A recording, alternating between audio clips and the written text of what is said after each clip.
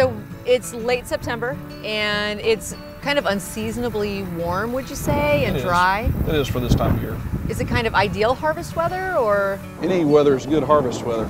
This is the time of year when we reap the benefits. And a lot of folks might not realize that rice is grown here in Missouri, and we're in South Missouri. And what varieties of rice are you growing? This year we have medium grain that's used in cereal production. We have jasmine, which is a long grain, sticky, aromatic, and we have just regular long grain, like you'd eat in a Chinese buffet. What's your favorite? I like the jasmine. I do too. We have the ability to be vertically integrated. We're the farmer, we're the producer, we're the miller, we're the packager, we're the marketer. So we take something from seed and see it all the way to the consumer, to the plate, to the table. Which is unusual. It is unusual. There's a reason why not many people are doing it. It's pretty hard to do. It's not just a locally distributed product. I mean, you're distributing all over the place. Tell me what your distribution model is. Anybody that has any money that can pay us, we sell it to them. No, we sell rice pretty much coast to coast. It started out as a project, and just over a period of 17 years now, almost 18 years, I went from a farmer to a rice miller to a marketer to... Now you're the rice guy? Now I'm the rice guy. I'm the Missouri rice guy. So. Can we take a look at it? Sure. This is rice. Oh, cool. It's just tall grass. If grass headed out, it would look similar to this.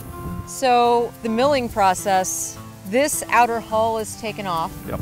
And then what is left is brown rice. If you remove the hull, you've got brown rice. If we make white rice, then the brown rice gets polished by friction to remove that bran layer or the brown layer off the rice. What do you do with that? Animal feed. Okay. Yeah.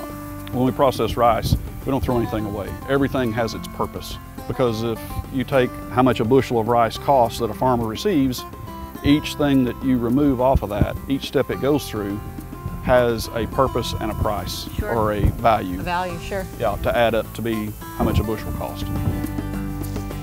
Can we go to the mill? Yep. Awesome. Yep. Let's go. Yep.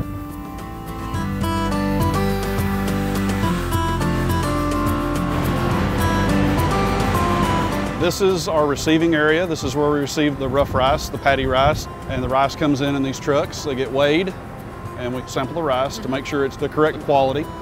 And it goes into these tanks.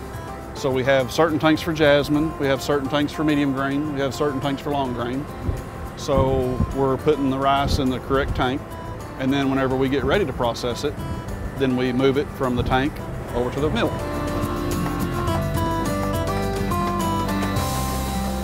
We've seen the fields, we're seeing the rice being dumped, and now we're gonna go inside and see how it's milled. Let's go.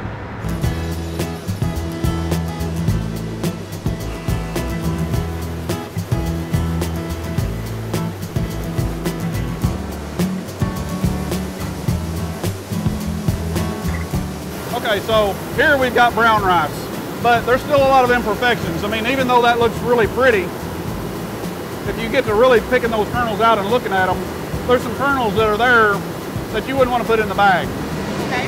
So we have to go through some more processes to get it looking the way it needs to look.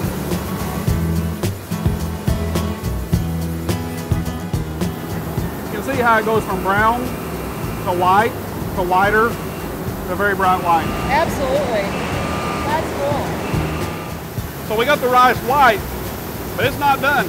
We've still got a lot of things we've got to do to this rice to get it ready to go into the bag. We've got to go through another separation of cleaning and aspirating and sifting, and then we've got to start sizing all the different size pieces. And then we got to have a machine look at every kernel and make sure that it's the right color, the right size, the right shape, everything, before it goes on to the next process.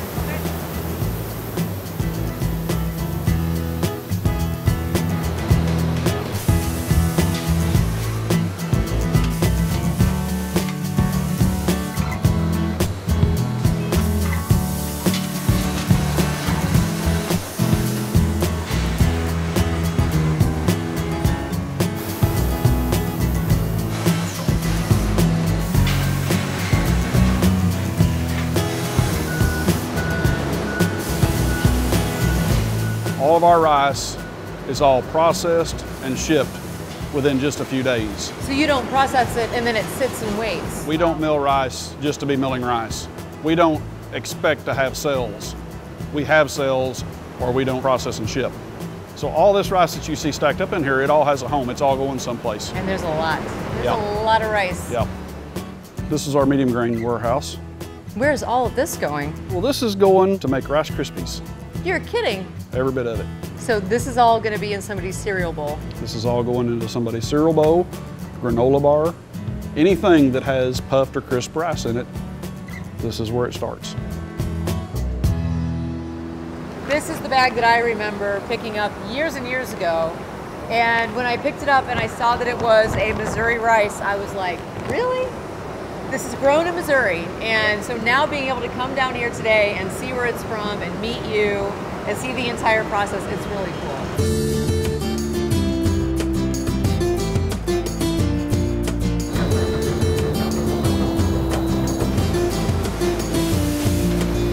You don't really think about all of those steps along the way just to get to that one single grain of white rice. Rice is very common. It's not expensive, it's very economical. A lot of people eat it every day, maybe even 2 or 3 times a day. They really don't appreciate where it comes from or how it got to their plate unless they come and see how that process works, because it's pretty elaborate.